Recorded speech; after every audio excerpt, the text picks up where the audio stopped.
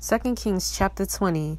In those days, Hiskiyahu was sick unto death, and Yeshayahu the prophet, son of Amoz, went to him, and said to him, Thus said Yah, Command your house, for you are going to die and not live.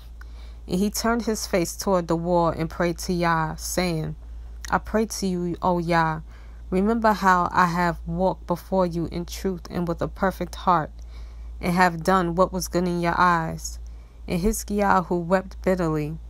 And it came to be before Yeshayahu had gone out into the middle court, that the word of Yah came to him, saying, Return and say to Hiskiyahu, the leader of my people, Thus said Yah, the Elohim of Dawid your father, I have heard your prayer, I have seen your tears. See, I am going to heal you. On the third day, go up to the house of Yah. And I shall add to your days 15 years, and deliver you in this city from the hand of the sovereign of Asher, and shall defend this city for my own sake, and for the sake of Dawid my servant. And Yeshayahu said, Take a cake of figs. And they took and laid it on the boil, and he recovered. And Hiskiyahu said to Yeshayahu, What is the sign that Yah does heal me, that I shall go up to the house of Yah on the third day? And Yeshayahu said, This is the sign for you from Yah, that Yah does the word which he has spoken. Shall the shadow go forward 10 degrees, or go backward 10 degrees?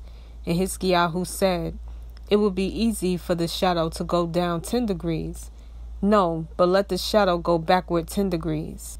And Yeshayahu the prophet cried out to Yah, and he brought the shadow 10 degrees backward, by which it had gone down on the sundial of Ahaz. At that time, Berodach Baladan, son of Baladan, sovereign of Babel, sent letters in the present to Hiskiyahu, for he heard that Hiskiyahu had been sick. And Hiskiyahu listened to them, and showed them all his treasure house, the silver and the gold, and the spices, and the precious ointment, and all his armory, and all that was found among his treasures. There was not an object in his house or in all his rule that Hiskiyahu did not show them. And Yeshayahu the prophet came to sovereign Hiskiyahu and said to him, What did these men say, and from where did they come to you? And Hiskiyahu said, They came from a distant land, from Babel. And he said, What have they seen in your house? And Hiskiyahu answered, They saw all that is in my house. There is not an object among my treasures that I did not show them. And Yeshayahu said to Hiskiyahu the words of Yah, See, the days are coming when all that is in your house and what your fathers have treasured up until this day shall be brought to Babel. No object is to be left, said Yah.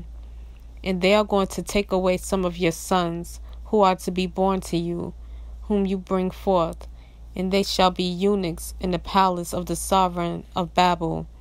And Hiskiyahu said to Yeshayahu, The word of Yah which you have spoken is good.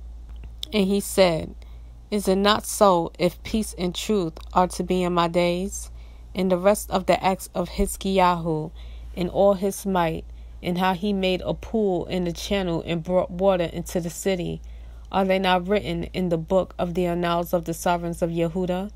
So Hiskiyahu slept with his fathers, and Manasseh his son reigned in his place.